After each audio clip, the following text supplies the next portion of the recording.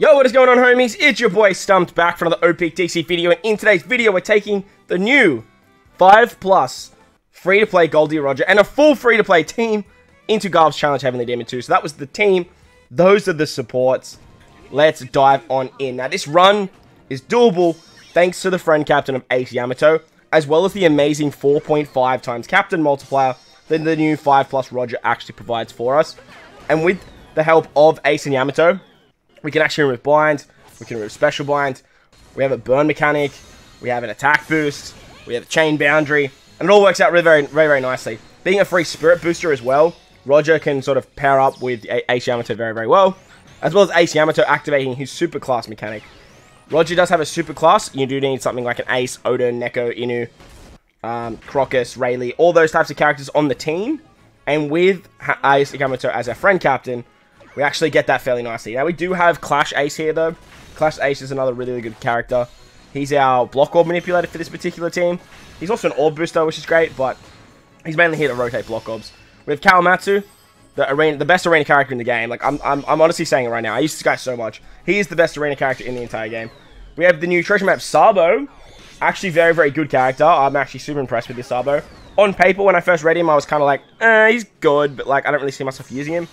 But, nevertheless, I've used him quite a bit, especially for these free-to-play runs. And then finally, we've got Treasure Map Reiju. Treasure Map Reiju is a GOAT for this. She's not getting boosted under either Ace Yamato or Roger, but she removes paralysis with her Sailor, and it's basically essential that we have that. Otherwise, you can't get through this. Like, it's as simple as that. You need a Sailor that can remove 1 turn of paralysis for the entire crew. Something like Time Skip Nami, Stampede Buggy, all those types of characters work very nicely. As you guys saw against Monet, we removed the blind thanks to Ace Yamato, and then we took her out easy peasy.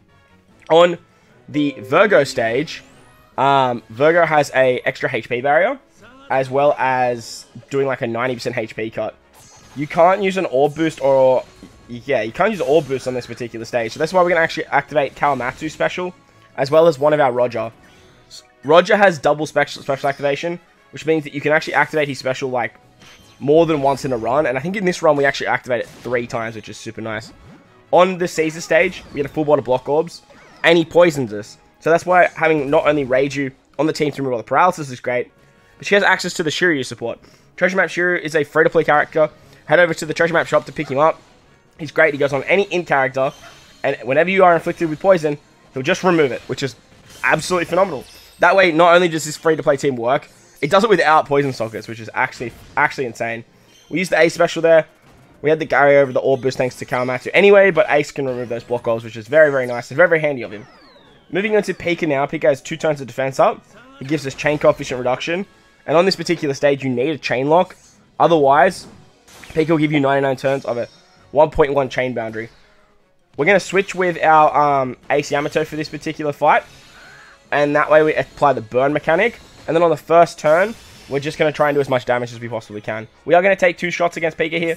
Because we have damage reduction thanks to Roger, we are going to take him out on the second turn once we do get this super switch of Ace Yamato to give us that 100 times burn. Once we have that, we're going to use the Ace Yamato special. I'm pretty sure anyway.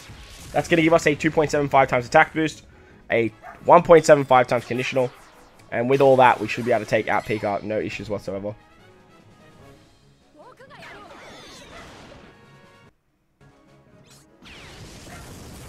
Yeah, beautiful. There it is. We also get 2 turns of cooldowns for the characters that have already used their specials. Namely, the Roger, Ace, and Kawamatsu. With Roger, he gives 2 turns of a base stat boost, or base attack boost. So we still actually have that on the second turn as well, which works out very nicely for this particular team. Moving into Treble and Sugar now, they give us a full bot of Dex Orbs, which they make unfavorable. And they slot blind our left-hand side. Now, none of these characters have slot blind removal, which is so freaking annoying. So we actually have to cop that slot blind. Nevertheless, we do have Sabo on the right-hand side. We can activate Sabo's special here. Sabo is going to give us the chain boundary between 3 and 5. And then we can use the super class of Roger to get a 1.75 times attack boost. As you guys will see here, we have so much damage that we can actually just like take this stage out easy peasy. It's wild. The fact that Sabo gives 2 tandem orbs means we have 2 matching orbs as well. So Roger and Ace are actually hitting fairly hard. But as you guys saw, even through the slot blind, like Ace Yamato is going absolutely burr. On to Gladius, Mark Weiss, and Senior Pink now. They have 5 turns of damage reduction, which we can remove with our Reiju. Reiju is great because, like I said, she removes paralysis, she has Shiryu support, but she can also remove damage reduction, which you do find on this particular stage.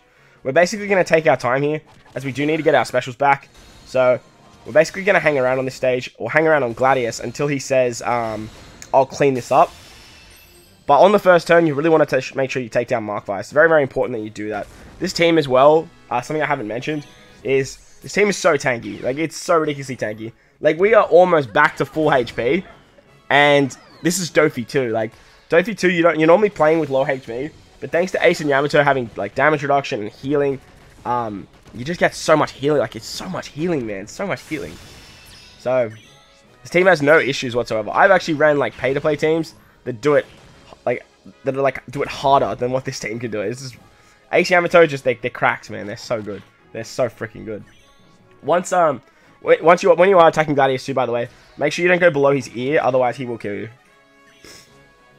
That is something to note. Like, it's something you don't want to do that. He'll give you like 50 tons of paralysis or something silly. There he goes there. So he says, I'll clean this up. Once he says, I'll clean this up, we're going to activate our Kawamatsu special. Kawamatsu's going to give us an attack boost, but namely, he gives us the clock buff.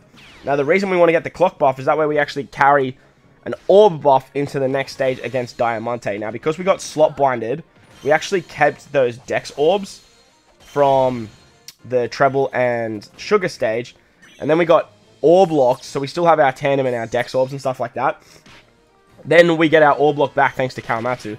So it all works out pretty nicely here because we keep like a full board orbs as well.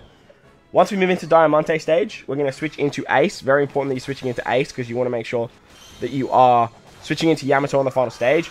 And as you guys will see here, we actually take out Diamante in one turn. Like, a 4.5 times free-to-play captain is nothing to scoff at. Like, it is actually insane. Like, it's...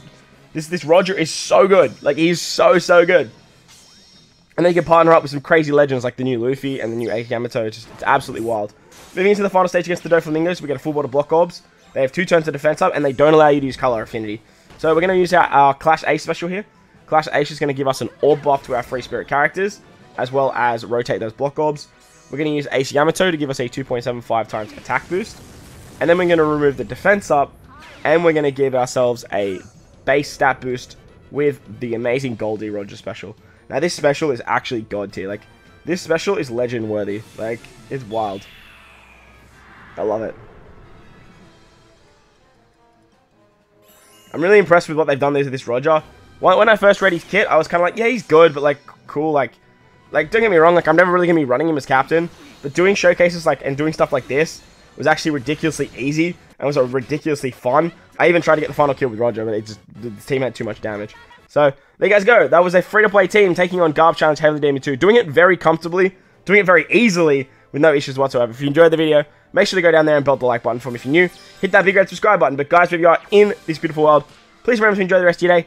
As always, homies, I thank you for watching, and I'll catch you all in the next one. Late!